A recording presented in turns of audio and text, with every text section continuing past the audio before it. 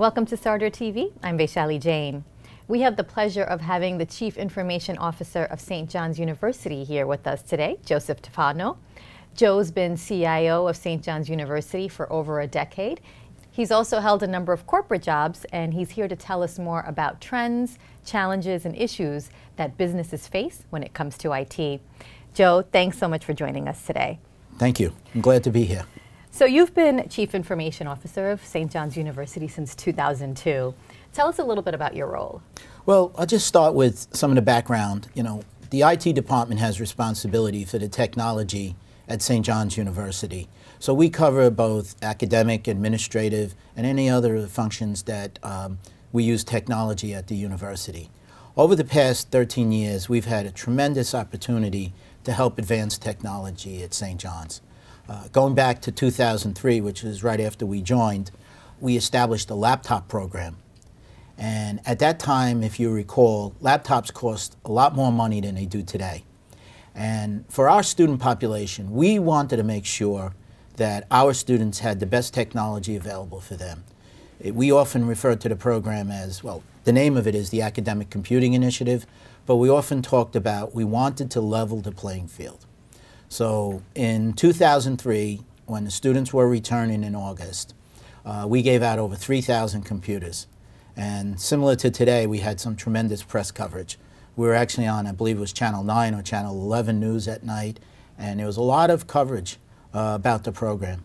At the same time, we installed and really spread out the wireless environment. And again, in 2003, that was not as commonplace as it is today. And back then, we installed over 400 wireless access points.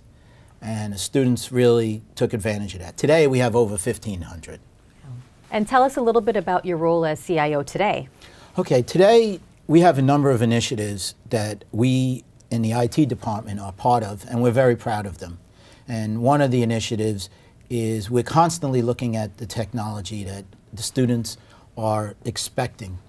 And so in that regard, we're looking at programs like iPad pilots.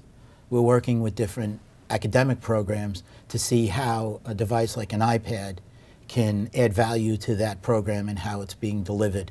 And so that's a very exciting opportunity. Another opportunity that we're looking at is to continue to grow the opportunities with big data and the data analytics or predictive analytics. So those are the types of programs that we're driving today. And we're also looking at, the different types of technology solutions that can really make a difference. So as we all know, whether it's Google Mail or Office 365 or programs like WebEx, similar to the GoToMeeting, those are starting to play a role in education. And that's some of the things that we're driving today. Not to mention the university's overall investment in classroom technology. All the new facilities, and we're upgrading all of our classrooms. We've always had computers and projection and internet in our classrooms, but now we're upgrading it to lecture capture and touchscreen monitors and other programs so that the students with their devices can project on the screens that are in a room, so faculty members can ask each student, let us see your solution, let's see what you're doing, and all of that sharing. So we're doing a lot in those areas. Tell us a little bit about the mission of St. John's University. Yes, St. John's University has an outstanding mission. It's over 145 years old, founded by the Vincentian Fathers, and our mission is to serve the underserved. Many of the graduates from St. John's University are first-generation college graduates, and we're very proud of that. We have a large high-need population, but we have a very large, diverse population of students. And we are extremely proud of that we reach so many different places in this country and in the world. And you yourself are an alumni of St. John's University. Yes, I am. Long time ago, a double alumnus. My undergraduate and one of my graduate degrees is from St. John's, and then I have another one from somewhere else. For the first time in our history, we have a lay president, Dr. Conrado Bobby Gempesor, who joined us last year. And he's driving a lot of innovation, a lot of success. And yesterday he gave an important speech to our university community, State of the University address. and he talked about how we're doing with enrollment and a number of other initiatives. And we had a live audience of close to 900 folks, and we also live streamed it, and there was close to 1,000 folks on live stream. So what kind of changes is he looking to make? One of the major initiatives that the president has driven since he joined us last year is to bring together the entire university community, students, faculty, administrators, and alumni, to help define the strategic priorities of the university. As a result of the effort of the Strategic Priorities Working Group, we've identified 4 strategic priorities that we will be driving this year. First one is student success. Second one is the teaching and learning environment. Third one has to do with hiring and retaining the best and brightest of faculty, administrators, and students. And the fourth one is to establish global partnerships for the university. Any changes that he's looking to make as it relates to technology for the university? Absolutely. The president has, since he has joined the university, emphasized the role of technology, again, both in teaching and administration. So on the teaching side, he's looking at our classroom technology. He's really empowered us to help enhance our classroom technologies to meet today's pedagogical needs. And so we're actively working on that right now to really upgrade a number of our classrooms. We have goals in that area. We're going to upgrade over 25% of our classrooms to meet these needs. We've also looked at a number of administrative processes that we are driving forward. And again, in those processes, a key element is to use the data for decision making. And so those are some of the major technology initiatives that we're driving. You've also held corporate jobs in the past. Yes. You've worked at companies like MetLife and Prudential. Tell us about some of the biggest differences in working for a university versus working for a financial institution. Sure. Well, one of the places I'd like to start is there is a significant difference in what I would call openness. Not that there's anything wrong in the corporate sector, but in the higher ed sector, academic sector, there's a lot more sharing among universities. I have other CIOs that we constantly communicate with each other, ask questions, follow up on issues, check in on problems. And so there's a lot of sharing at the CIO level and across organizations. There are organizations that bring together sharing. I'm not sure if you've heard of an organization, nonprofit, EDUCAUSE. They do a lot of work on higher ed. They publish a lot of research, listservs, CIO blogs. So there's a lot of information shared that in the corporate sector, it's more separated company by company and things like that. The other thing is, from a technology standpoint, similar theme, there's more openness. In a corporation, you receive your computer, your device, you do your work. Here you have faculty, students, and they really want the openness of the environment, information sharing, and the ability to connect anytime, anywhere. Businesses in almost all sectors are going through a fundamental shift when it comes to technology, which is presenting a unique set of challenges for CIOs. Tell us about what some of these challenges are. One of the challenges we see as CIOs is that you're moving from a service-oriented operation and providing the technology, the hardware, the computers, to more of a strategic role. You're trying to help your organization, whether that be in corporate or in higher ed, you're trying to help your organization advance. And you constantly look at what your business or your institution needs and how could you help bring those solutions to the table. So I think that's really one of the biggest changes that we're seeing. CIOs get away from the bits and the bytes and buying this and buying that and really moving towards how do you help change the business and how do you help add to the business. So how does your role change that way? What is it that you are now contributing versus what you used to do as CIO? What's changed for you? So along those lines, one of the things that has changed is more collaboration with your colleagues. And for us at a university, that's the other administrators and also all the deans of the colleges and working with their teams and looking at what technologies they need in the academic programs, how can we provide them. On the administrative side, no one wants to wait online for anything anymore.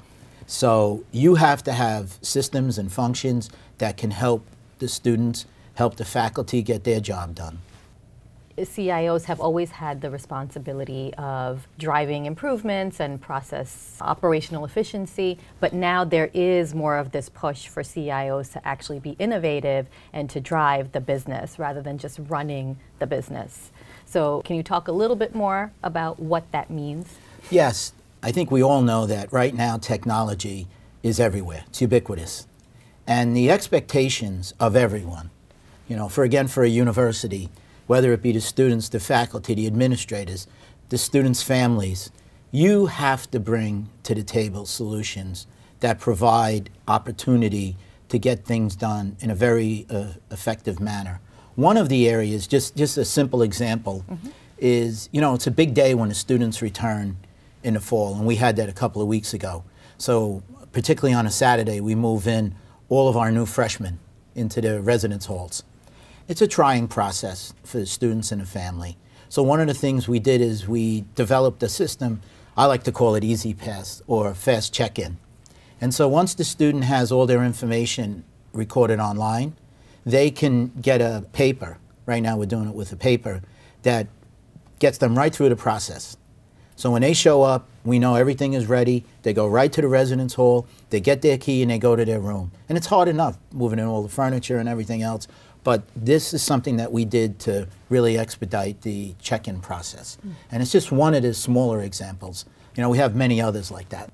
What are some of the challenges that you face in adapting to a more tech-savvy workforce and also a young student body who's grown up using technology? Well, two aspects to that, I think. Number one, the expectations are, at least today, higher than they've ever been. So as we talked about earlier about wireless, that's an expectation. That's no longer a benefit. Even when you think about the laptops, so many students have laptops, but yet you want to make sure they have the tools to be successful. I mean, that's what St. John's is about. What can we do to help the students be successful? And so those expectations are greater than ever. The other thing is we also touched on a little bit is the administrative functions that the student has to go through, whether it's registration or any of those functions, paying their bills. You have to do that in a real-time environment. We've been doing it for a number of years with registration. The students, when it's registration time, by class, the students are given access online, and they go in and select their classes and things like that. No more paper cards or anything. I mean, we've eliminated so much paper for the student life, and it really is, it's important. And I think we've done a great job, but as I said earlier, it's expected. It's no longer a benefit. So you have to keep looking at what the next benefits are. And everyone is now carrying around a phone, right? And as you see that, you see at airports. You just walk up and you show your phone. Well, we're looking at how else we can do that. So for our Accepted Students Day, we sent out their code when they show up to register for the event, to be, for the first Accepted Students Day. They just hold their phone up, it scans, and they're in. And the use of big data has also become an issue for almost all organizations. How are you processing and filtering data to make decisions as CIO of St. John's? And are you able to capitalize on the growth of big data as CIO? Absolutely. Really, one of our most recent activities around big data is to use the data to help what we call shape the incoming class. So we wanted to recruit the best students that we strive to have at St. John's. St. John's has a very strong mission of serving the underserved. And in doing that, we want to make sure, we want to do the best we can to bring students in that deserve a good education and really will do well at St. John's. And so we looked at the data from previous years, and we had a number of people working on it, and we came up with better approaches to where we were going to try to recruit the students, how we were going to attract the students, and we now have a class that's one of the largest freshman classes that we've had in, I think it's 4 years. We also record all the data so that we can see all of the activities of the students and help them with their programs. All of our advisors have access, and it really makes a big difference. What do you think are some of the ramifications for the organization if IT cannot go from being tactical to more strategic and bottom line focused? there are a number of ramifications. Let's take some of the straightforward ones. On the administrative side, students would be utilizing processes that maybe were developed, 10 years ago. So if you're not looking at the technology and understanding and driving how you can use that effectively, your processes are going to be, unfortunately, old-fashioned. On the academic side, it's even more dramatic because many of the pedagogical functions in the classroom are changing. Now there are flipped classrooms, active learning classrooms. So much of the work is done outside the class today. And you have to provide the tools to make that valuable. You have to provide the tools that support whether it's learning or testing or sharing of information, tremendous amount of collaboration among students and faculty outside of the classroom. Then there's even a third layer that we see is very important. Each of the programs have technologies that help drive them. One easy example to understand is if you think about a business school, you have to have what many people refer to as a financial lab, where the students have access to Bloomberg terminals. They have access to the financial tickers, and that's incorporated into their learning. So when they graduate St. John's, they walk into Wall Street or they walk into a financial institution, they've worked with this stuff, and that's across all your programs. That's definitely prominent in pharmacy, in our science programs, definitely in the education programs, and one of our colleges, the name of it is called the College of Professional Studies. There are programs in computer science, homeland security, hotel management, programs like that. Well, you have to be familiar with these tools, or, as you're saying, what would be the ramifications? Students coming from another institution will be.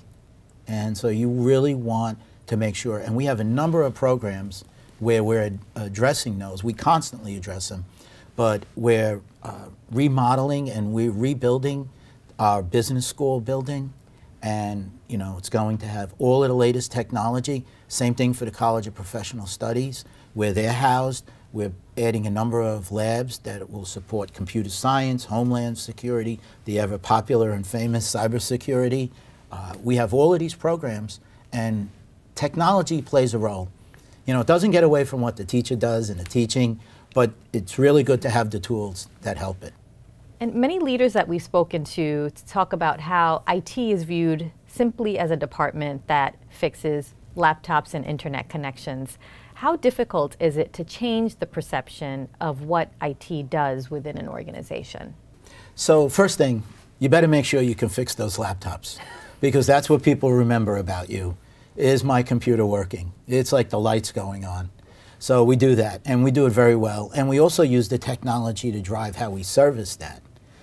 The other part of your question is really, you have to speak the language of the industry you're in. And for us, it's higher education, it's academic, and that's an important part. You have to understand it, and you have to collaborate with your peers as to what the solutions they need. We talked about earlier in the discussion about big data. Well, we can help drive big data, but the goal of that is for the business leaders, the deans, the vice presidents, to utilize that big data to make decisions. But we have to be there with them and understand what they need from the data, what they need in their processes, what technologies do the classrooms need. And that's another major effort of our university. Both our president and our board of trustees puts a lot of emphasis that we have the tools that our students need to be successful. And when they leave, they can compete with every student out there. So you are starting to see a shift in perception, whereas yes, you are responsible for fixing those laptops and those connections, but the shift where IT is more strategic and not just tactical, you're starting to see that within the organization, that people are starting to buy into that now? Yes, absolutely. The good news with that is that many of the organizations on campus come to us when they have a need. And that's a really strong connection. Mm-hmm. And so we work with a lot of different, we work with all the constituents on campus, but I think it's very important that they say, let's go to IT and see what they can do. We have some efforts coming up in in our graduate programs and whatnot. And right now we're working with the vice provost of our graduate education as how the technology, how can he utilize the big data to drive where the programs, what students to drive towards programs. How can he utilize the data to see where there's weaknesses and where there are strengths? There are challenges every day, but it's really been outstanding with some of the programs that we have had the opportunity to drive. We receive a lot of support. I receive a lot of opportunity to work on these initiatives with our colleagues and where we can bring technology to the table that will make a difference. A number of years ago, and right now it's commonplace again, it was around 2007, we implemented an emergency text messaging system.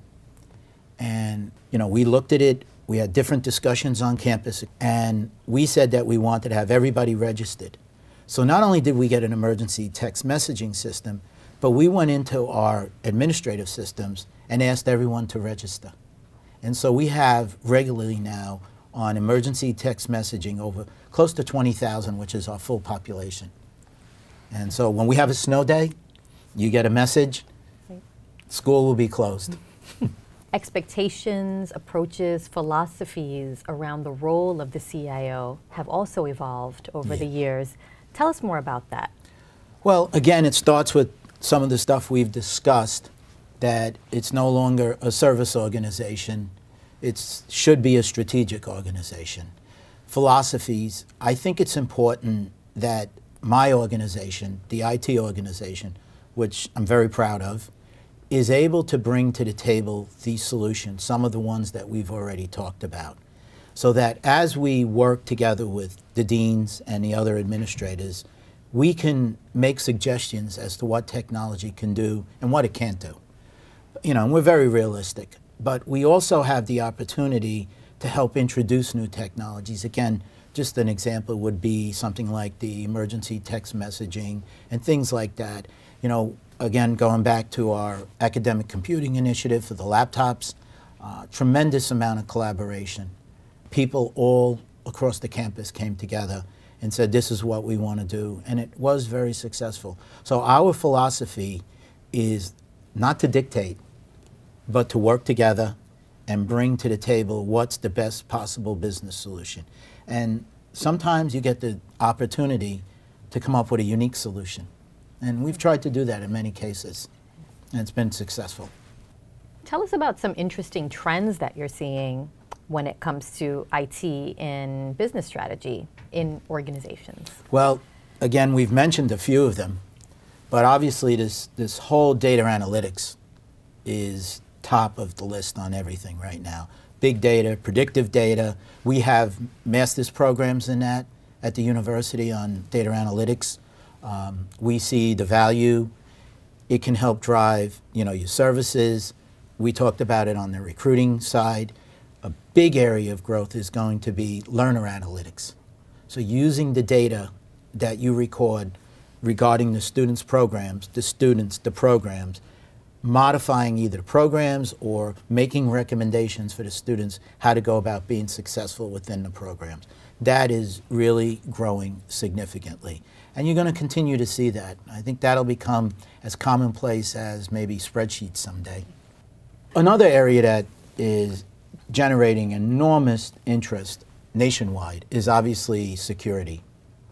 And as part of that, we are leading an effort as to how to improve the overall security profile. And one of the initiatives that I think is so important to do that is that the university has formed a committee of the senior-most leaders in the university to address this issue, take on topics, make recommendations, agree on decisions, policies, and then we're all implementing them. That is just prominent right now, as you know, in every walk of life. The expectations are, my credit card, and then the next expectation is who hacked my credit card. And we have the same issues in a university, and we're doing everything we can to address that issue and spending a lot of time on it. It's something that you have to be constantly on top of. Absolutely. Unfortunately, as you know, what's been in the news is some people subscribe to the theory, some people know that they've been hacked, and then the rest of the people don't know that they've been hacked. But we continue to monitor it. We put a lot of time into it. Again, our Board of Trustees, our president, have that as a very high priority. What would you say are some of the most important characteristics and behaviors that are required to be a successful CIO? Well, I think probably the most important characteristic is passion. You have to really love it. And I think that's true in many professions. But the more you have a drive for it, the better chance you have of succeeding. I think another important characteristic is you've got to want to provide the solution that's needed. And you know, it's not like shying away, like I don't want to go to bat. You're the one who wants to go to bat, and you're the one who wants to bring the solution forward. I just think that's so important. Clearly the other characteristics of communications and also organization and technology knowledge and things like that are very important. But you've got to bring something else to it because, you know, that's what's going to distinguish how you're successful or not. And what behaviors and characteristics do you look for when you're hiring talent? Well, actually, I think that's a good question. Now, of course, again, you want to make sure they have the technology skill to do the job. But then you want to see that the person has the ability to communicate and collaborate with their teammates and with the people outside of the IT department. Because that's the value. That's where you're going to be doing your work. And that's such an important part. Will that person be able to communicate? Will that person be able to explain to the person in the administrative area or the dean's areas what they're doing, how it's working, and not confuse them with technical language? How do you lead differently in times of crisis? Well, personally, I think it requires a greater focus. I think you've got to just focus on the issue that's in front of you. I think organization is critical. Because in a time of crisis, everyone wants to run 100 miles an hour.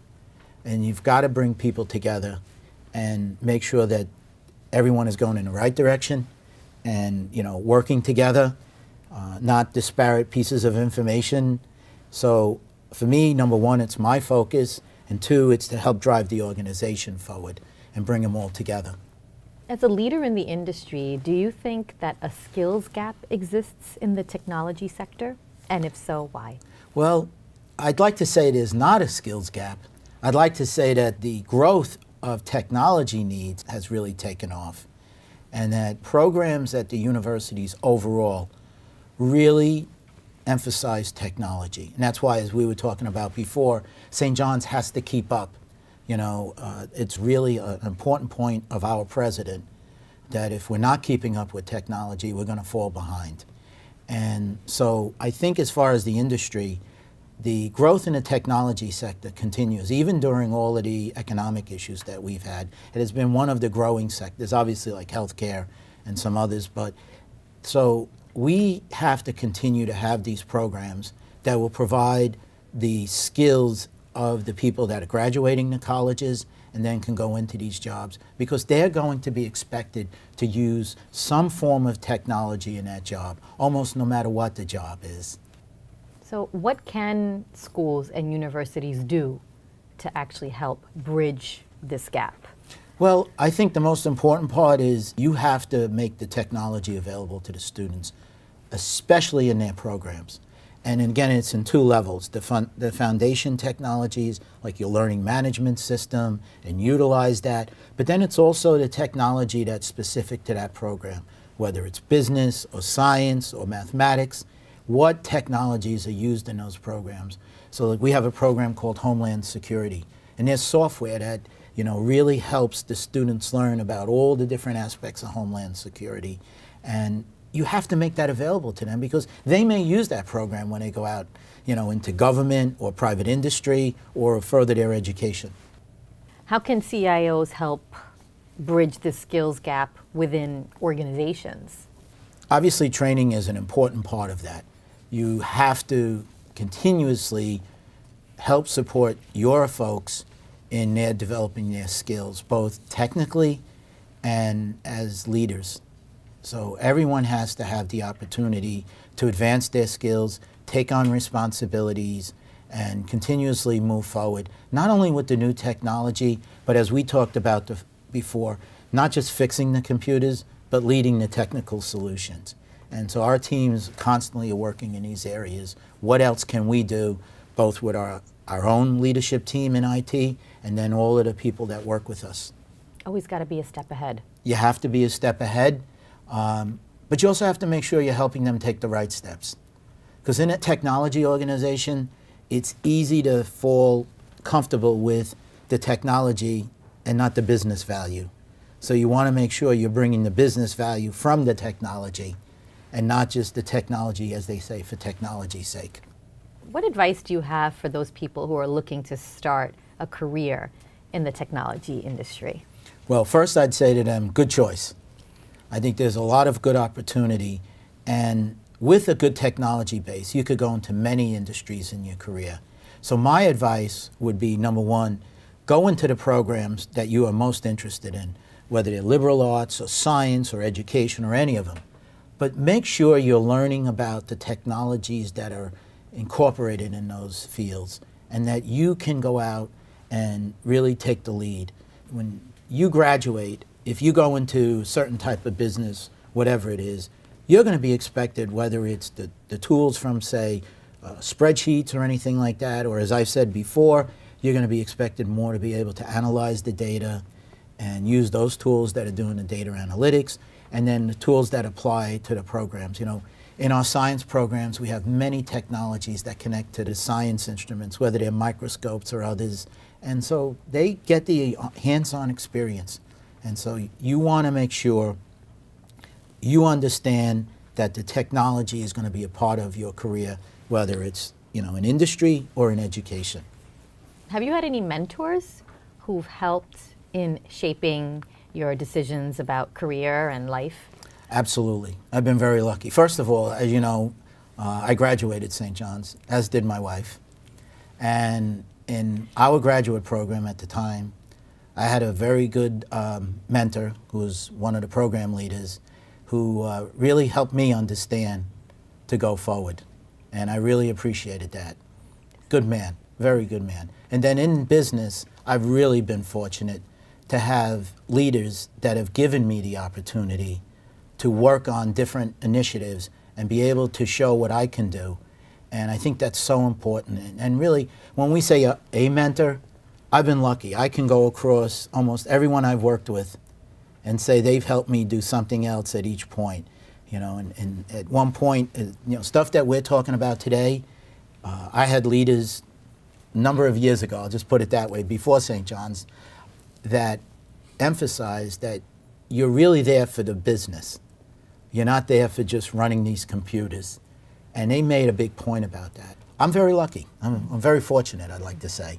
And so everyone could use some help in understanding what's beyond what I see.